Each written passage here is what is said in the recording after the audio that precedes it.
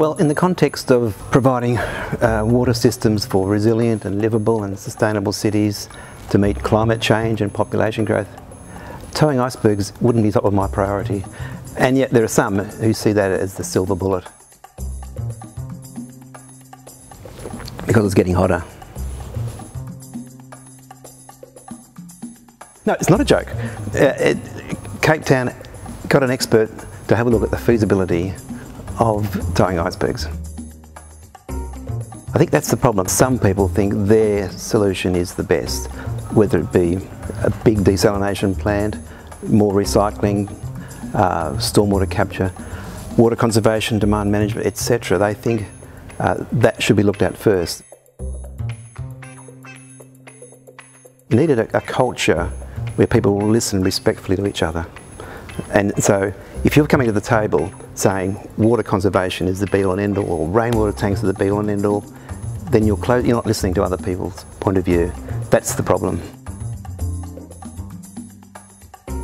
In my 20 or 30 years of planning for water systems, I've always found that unless you have that culture where people listen to each other, you consider the evidence base very seriously, and you think in terms of total societal benefits and costs, you're not going to get sustainable solutions. You can actually solve water problems by building stuff, which is putting money into it, but you can also solve water security issues and livability issues by integrating it with the physical planning of a city. And that sometimes doesn't cost you anything. Integrated water management is, in terms of looking at water systems, looking at all options of water systems, but it's also integrating water systems with planning. So the biggest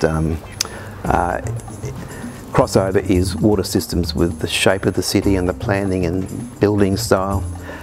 But it's also integrated with energy, so there's a nexus between water and energy, and that's part of the evaluation process. So, towing icebergs would not pass the water-energy nexus. You've really got to start today. You can't afford to wait a day longer.